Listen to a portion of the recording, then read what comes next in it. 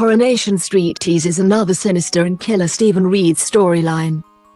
Coronation Street spoilers follow. Coronation Street has teased another sinister death in killer Stephen Reid's storyline. The serial killer has already taken the lives of Leo Thompkins and his father Teddy, plus business rival Rufus, and has more recently eyed up business contact Owen and future son-in-law Tim as potential targets.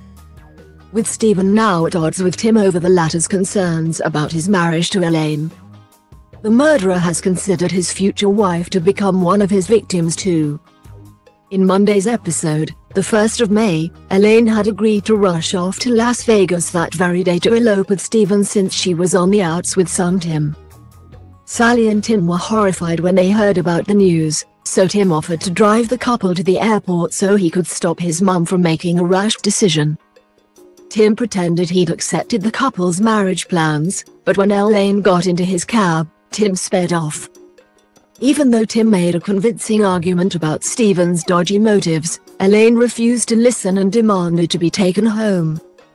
Once back on the cobbles, Elaine relayed to Stephen what Tim had said and then started to feel faint because she'd not taken her blood pressure pills. "High blood pressure, my mother had it, I do too. She was younger than I am now when she died," Elaine explained to Stephen. Stephen tried once again to win over Tim by promising that he'd have a prenuptial agreement written up to ensure that Elaine's money was protected. However, once he was alone, Stephen applied for a life insurance policy on Elaine so he'd be the only one to benefit if she met an untimely demise. Is Stephen planning to kill his soon-to-be wife? Coronation Street airs on Mondays, Wednesdays and Fridays at 8 p.m. on ITV1 and streams on ITVX. Read more Coronation Street spoilers on our dedicated homepage.